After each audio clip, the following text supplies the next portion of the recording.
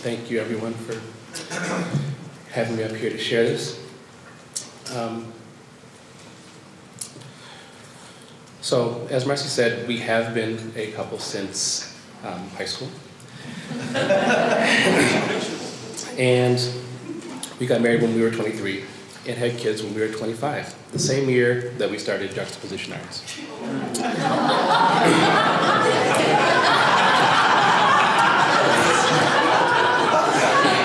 This is also when we had our first child, who describes juxtaposition as also one of our children and the favorite child.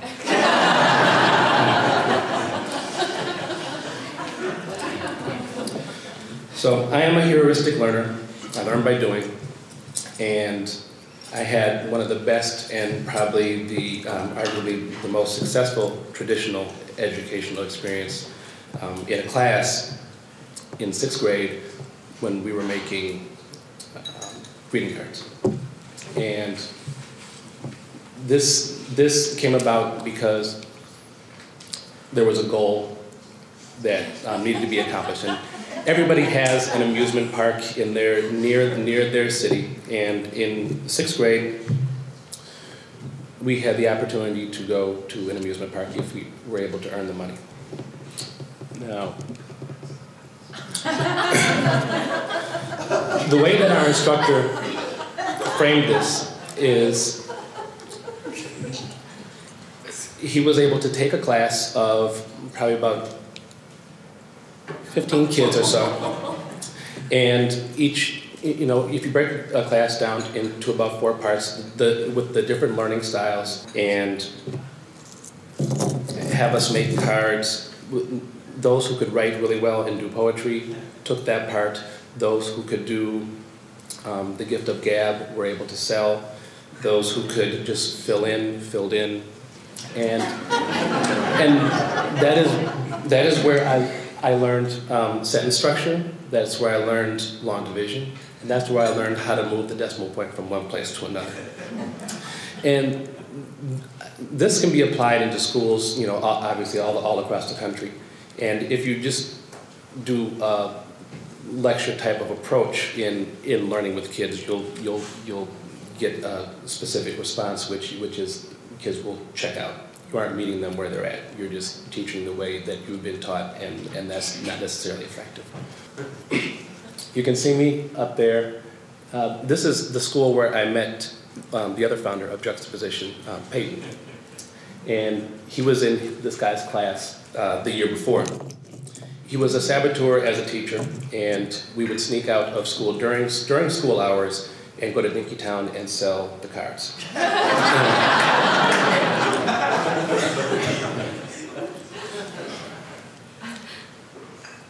So that was the beginning of independent livelihood, setting a goal, and being able to use art that's more applied than it is hanging on the wall. So from making cards to making textiles, graffiti jackets, to flyers, to backdrops, to pieces, to sculptures. That's how we evolved into bringing Juxta about. It was founded out of our lived experience and the power of the arts to be able to transform and provide a tangible way to overcome adversity, to build community, and to create a pathway to education and entrepreneurship. People often ask us what we do differently than other educational centers and programs, considering that we work with the at-risk kids. And we tell them, we give them a pencil and a brush, and they begin with their 10,000 hours of practice to become professionals. Alex and Jonah came to us in about 6th grade. And they were coming to us to ask questions about a report they were doing about aerosol art. These kids had a lot of potential, but they didn't know too much about art as far as street art went. So we were the quote-unquote experts, and they would ask us questions And this report won the school blue ribbon, it won the regional blue ribbon, it went on to DC, and they came in about 4th. From there, they went to 9th grade and started doing what they learned at Juxta as far as designing t-shirts, designing logos. They started their own t-shirt line, which was Turnstile, and that evolved into a few years to Minnesota Nice.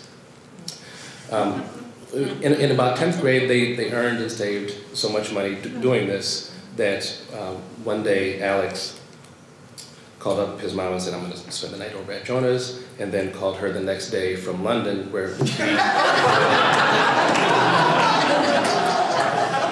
him and an older friend bought a ticket to tour Europe and paint on the subways and paint on walls all throughout Europe. So his mom didn't like it, obviously, but it was a testament to being empowered by something that you can do, something that's tangible, something that's relevant. And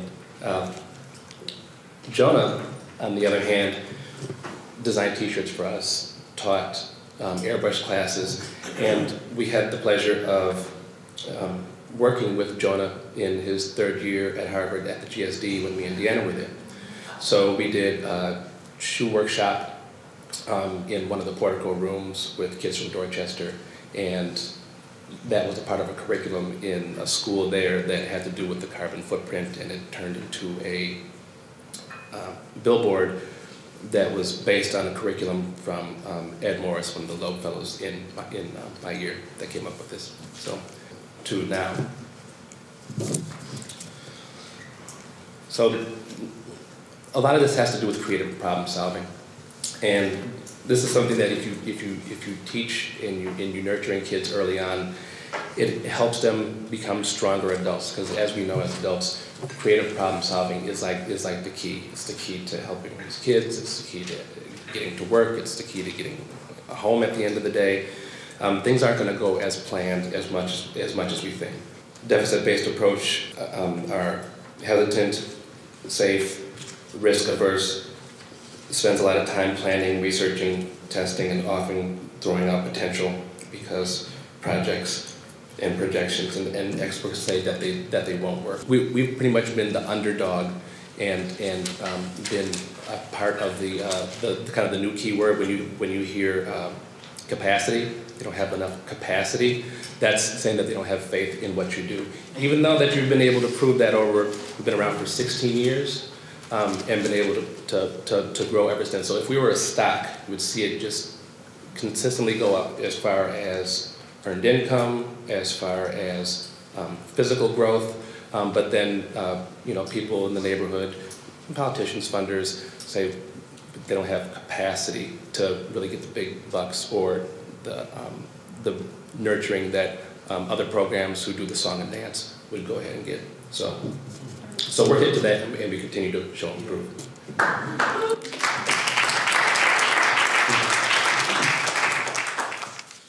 So we also produce people that are creative problem solvers and dispatch them into the world where they're able to be saboteurs in their own circumference.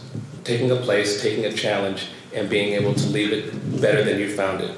That's pretty much the goal of what you want to do as a life and as an organization and as a person. You want to leave a place or a thing or a person better than you found them. And that's what we've been trying to do here. Like the goal or the impetus for the project, the program, isn't to save anybody. We're not trying to save the poor at-risk youth. We're trying to create a place where youth can come and network on their own and can collaborate on their own and can come up with these ideas. And kids will naturally do that. They'll if you create a place, you create an opportunity, they will come. And that's how that happens. So this, if I had a before picture, this used to be a house. This was a house when Sally and Jim came to do an interview with me. This was a house, right before we left, and it burned down when we were gone, and it was just a lot. And there's lots all over the U.S. That are in need of a little TLC. So this became a summer project where we collaborated with our next door neighbors, which are Urban Homeworks, and we did landscaping and some sculptures, and made this a place where people can come and sit and have lunch now. They can have like a drawing class or a meeting. You can do some Tai Chi in the morning, and that can be applied across the country. This is more or less showing what sustainable collaboration looks like. We've been working with CDES for about 6 or 7 years now, and I like collaboration, but collaboration that makes sense, and collaboration that is able to produce, and collaboration that is more organic and not kind of contrived collaboration. I know funders and people want you to work with other people because that's kind of the kept thing, or the word, but it needs to come naturally, and therefore it'll be sustainable and last a lot longer. This is a little bit of what our collaborations look like when you put the names of the people who we're working with. What we found is that youth creative genius in North Minneapolis is abundant, and it's barely tapped. And this demographic is, this is similar to, to Gary, to Chicago, to Indianapolis, to all the cities that you can name that have the problems that people are trying to solve. But they're coming at it again from that deficit approach. Not we have creative youth and abundance of that. So the Twin Cities is one of the most vibrant creative communities in the nation as far as advertising, as far as Fortune 500. And then in North Minneapolis, you have this. You have a lot of the creative youth that would bring about hip hop and the new genres that are coming up. But for some reason, those things aren't meshing. To kind of push the creative class, to kind of push creative problem solvers is like the focus that we're trying to do at Juxta, because we have a lot of the resources.